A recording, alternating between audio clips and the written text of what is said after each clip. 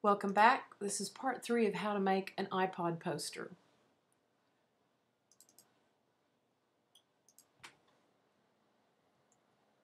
So, we have Mr. Feazell outlined very nicely, but we have a couple of areas where there's some problems, mainly right here around his ear and right here between his arm and his body. We didn't get that cut out quite right. So, what we're going to do is we're going to fix that later with a mask. However, the ear up here, we really need to get this part of his ear added back in so it's inside of our selection. So I'm going to zoom in really close to his ear so we can see what we got here.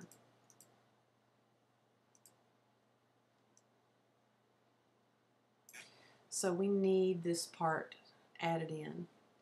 So what we can do is come back over here and get our lasso tool. And if we hold down the shift key and press and drag around the part we want to add to the selection, so that's what I'm going to do right now. I'm going to draw an outline around this and come back inside and let go, and that added it on. Now I didn't quite get it right, so I'm going to do that, add a little bit more. I'm trying to stay just inside the edge of the subject. Now, up here around his hair, this is going to be a problem because we want this selection to be inside the edge of the person. The reason is if it stays on the outside edge here where we have a few pixels of a light color, we get this thing called the halo or the glow effect. And you can tell that the person's been cut out, which we do not want. So some of this we could edit out with our mask later.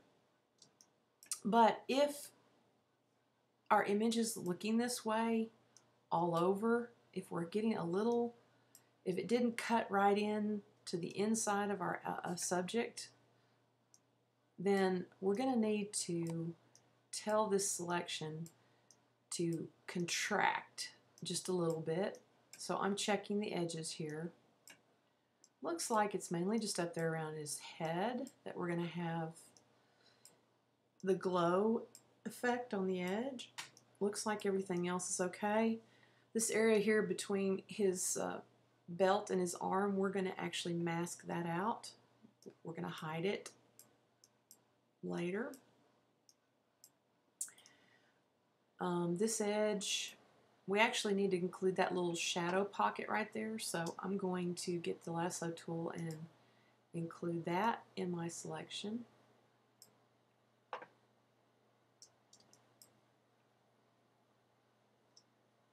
Again, these are just little things we can touch up. Matter of fact, I could go ahead and add this to our selection.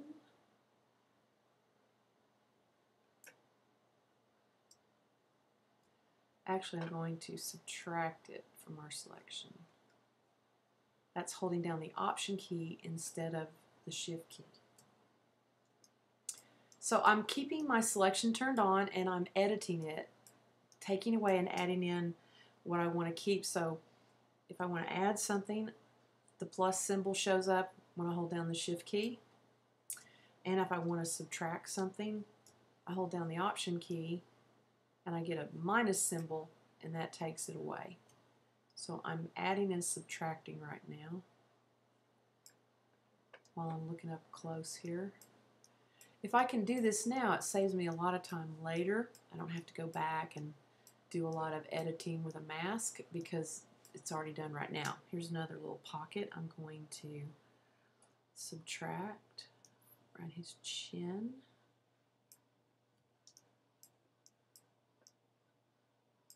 I need to add his glasses in here.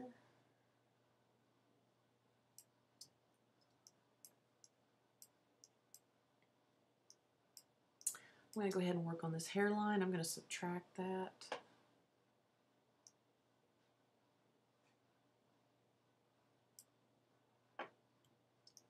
With the Option key.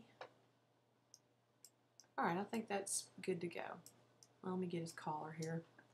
We're going to add that in with the Shift key held down.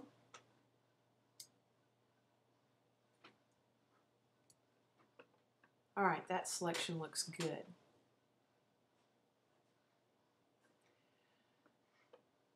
Now we're going to move him over to our poster. So get your move tool, put it right in the center of the selection that's been turned on, and all the pixels from this picture that are inside of this marquee selection are going to be moved over here. So I'm going to press and drag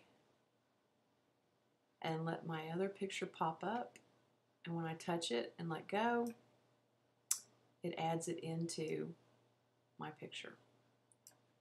So that's part 3 of how to make an iPod poster. Next I'll show you how to apply mask, enlarge the picture, desaturate, and blend.